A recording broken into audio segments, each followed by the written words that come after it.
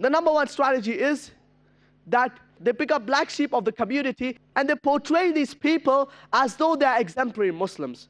They pick up certain Muslims, the black sheep, who are namesake Muslims, who are not practicing Muslims, and they portray these people as though they are exemplary Muslims. For example, if there's a Mercedes car, and if you want to judge how good the Mercedes car is, and if you put behind the steering wheel an unexperienced driver and he bangs up the car, who will you blame? The car or the driver? But naturally, you will blame the driver. If you want to judge how good the car is, look at its specifications, look at its fuel consumption, look at its safety measures, look at its top speed. And if you want to practically judge how good the car is, put behind the steering wheel an experienced driver. Similarly, don't judge Islam based on the followers.